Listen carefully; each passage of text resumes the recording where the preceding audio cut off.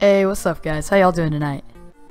I got my new mic, so it should be good, and we are recording, it looks like. There we go. So, today I'm gonna make a little bit different video. I usually don't make like tutorial videos, but I guess today I decided I wanted to, so I guess that's what we're gonna be doing. So, to start off, I just wanted to say thank you all for so much, or all of the support that I've been getting recently. It helps a ton, and it makes me want to just keep making videos, and so yeah. Helps a ton. Here's my OBS section.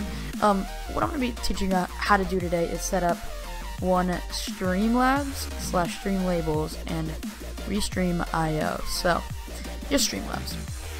Or labels, sorry. It's a very simple program. Pretty much you log in with your YouTube and it can track all of your events, meaning your subscriptions or your donations and all that good stuff. So if you go into change out directory, you can see all these different file locations of your computer. I have it to go to Streamlabels, and what it does is Streamlabels generates a lot of files and it puts many different things in. So like if I go to file settings, the total YouTube subscriber count.txt file, this is what it says in it. So if I wanted to go to my OBS right here, oh wait, hold up, right here, I can go to random and then move that off so it's less distracting. I'll go down here and click add scene, text GDI plus, and then you'll want to click, you can type in whatever you want and it'll pop up, see it right there. Whatever I'm typing in pops up, but what I'm going to do is read from file. I'm going to browse for a file, and then I'm going to go onto my thing over here and click Streamlabels, and you'll see all of these guys right here. So like here's my donations, I've got my subs and sponsors and other donations, YouTube, Twitch, all that good stuff. So if I wanted to do all-time top donators.txt, I could. I click that and it automatically puts it in somewhere, and then you can see it's right here. Here are all of my donators. So yeah, that's pretty easy. That's just the text GDIs. So I'm going to show you now how to get that to onto your stream. So we're going to go over here and we're going to go to Streamlabs. Let's get rid of that. You'll see here's all my stats from the year. I've gotten over I've gotten about $270, 195 more subscribers, 9 donations, there's all this good stuff. Yeah, and then I can have this repeat stuff, so you'll hear it go off. Oh, I have 2 OBSs open, so that's why you hear that twice. Or here's this one. Sorry it's so loud, but keep it up, bro. But yeah, so how to set those up is you go over to alert box, and what you have to do over here is just log in with your YouTube or Twitch. It works with Twitch as well, so if you stream on Twitch, that will work as well. And then you can go over to donations. You can set your GIF and your sound it'll make, and you can change your text-to-speech settings if you want that on, or your donator message, font, alert, whatever. You can customize that pretty easily. You can set a donation goal. That's what I also have in the bottom corner. Here's my new graphics card with 71 days to go. I'm trying to raise $700 for a new one, so wish me luck on that goal. They're pretty expensive, so I'm trying to do that.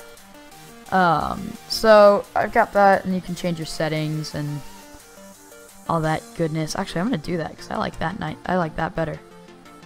I'm gonna change that to blue. Yeah. Oh no, I don't like that. I don't like that. No. Rip. There. I'll leave that. I want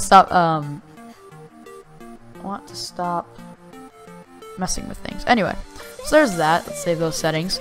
And then you can go over to Streamlabels, and this is where you download this program right here. You can download it for Windows or OS X if you're on a Mac, and it'll come soon with Linux, but not quite yet.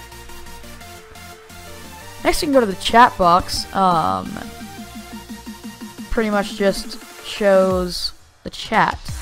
Now, you could do this, but I don't prefer to use this. I could, but I don't enjoy it as much as this other program that I have. But you can use it. It's been broken for a while, so yeah. Your event list, as I already showed you, and your wish list for anything that you want. Now, on to the next one here. Here's my donations. I think I've donated a few things. Oh no, these are donations to me. I see. Yeah. So, now we're going to go on to Restream. Restream.io is a little program that will help you stream to all different streaming services, meaning Twitch, YouTube. That's all I can think of right now. I can't think of any other ones. But it just helps you stream to all those other guys. And so you can go to titles, social alerts. But what I use it for the chat box. So you have chat. It uses chat. It'll show you chat from both Twitch and YouTube.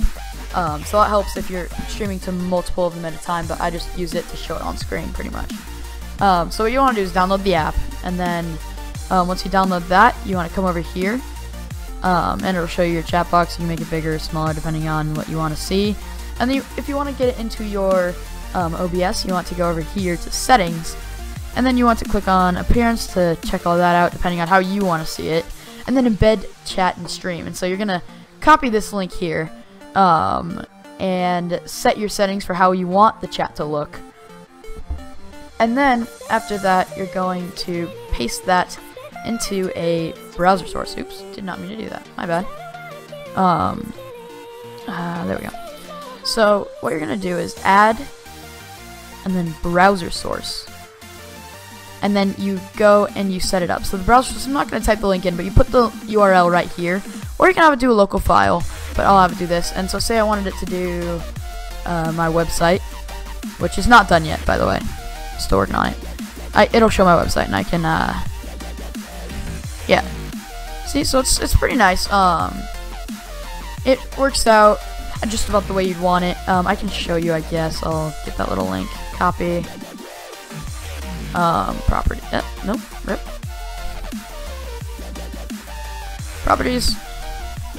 And now it's not going to show any chat right now, but as you can see right there, it says the chat is ready to display messages. And so you can set it up to wherever you want it to be, and it's just about as simple as it gets. It's a very simple program, and it's very simple user interface. So as long as there's nothing I missed, stream labels, text GDI, browser source, I think that's about it. So thank you guys all so much for tuning in to this video. It's a little bit different video than I usually make, but hey, a lot of people were asking me about it, so that's how we do it. Thanks again for watching, and I'll see you guys next time. Adios.